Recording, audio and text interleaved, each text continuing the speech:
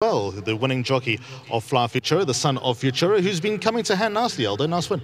Yeah, always showed us a little bit. Candice told me that she thinks she's got on top of his little niggles, and he went to the start much better today.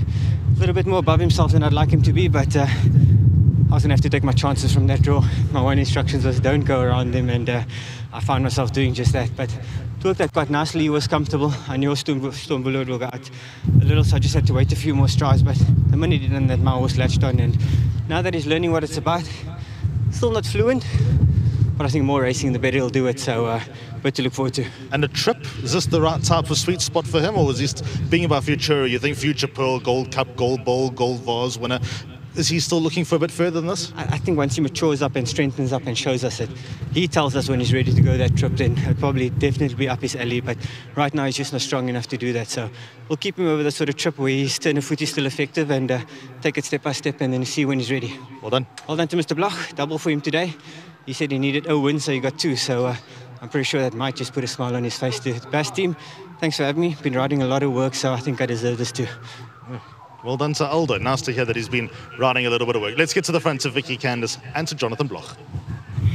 And I think Alice also, let's get to the bottom of whether Aldo has been riding a lot of work, but that's neither here nor there. The important thing is that FUTURA has come home successful. Candice, never easy when they come to the outside, but a horse, second one after gelding now, he seems to be getting into himself and maturing a little bit. He is slowly but surely, Vicky. He's a lovely horse, and you can see he's got enormous action, and I think he definitely needs time to strengthen up into that action. I think he probably needs another 6 months before he's a proper horse, I think, and he's a horse that's going to get a bit of ground, and I think he's going to be a lovely staying type of horse a bit later on. So he's got his maiden out the way now. He's been a little disappointing, 1 or 2 runs, but as I say, he's got a long way to go still, and it was a nice cheap buy. It was I thought quite a sneaky little find at the sales, and as I say, he's a good look, very attractive looking horse, and he's going to go ground, so I think he's going to be quite an exciting horse later on. Alice, well done for the win. Thank you very much. Just well done to the partners, to Jonathan, who's had a nice double today, to Nick and Val, to Frank, and then to Michael Silver. His first horse with me, his first horse that he's had in racing, so I'm sure he'll be thrilled. He couldn't unfortunately make it here today, so I hope he's watching, and super to start off with a win. It is indeed all exciting when the owners have their first winners, so well done, Kat. Thank you. And just to my whole team at home, good ride from Aldo. Thanks to everyone. There you go. The good strength of consistency has continued with the backyard. You can both come across and have a chat to me.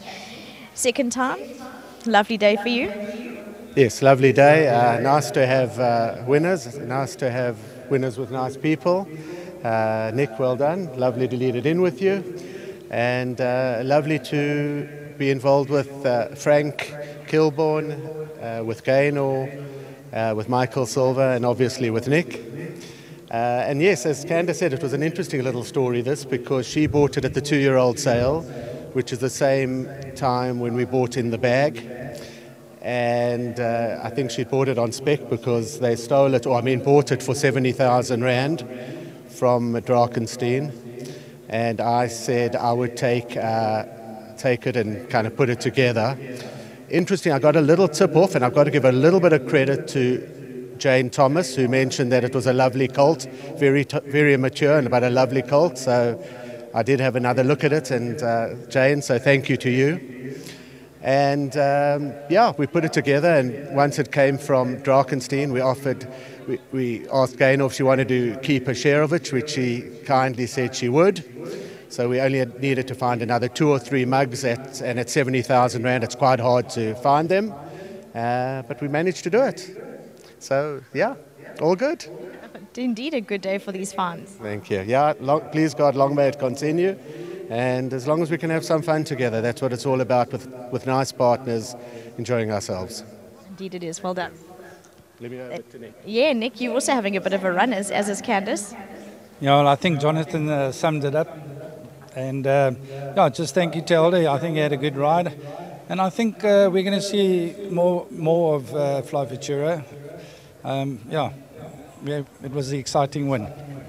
When they came up the outside, I thought, this could be anything, because not all the horses enjoy the outside. Some of them lug in, and you get these bad luck stories. Were you a bit concerned, top of the straight? Well, last time out, that's what happened, and Candice actually gave instructions to Aldo.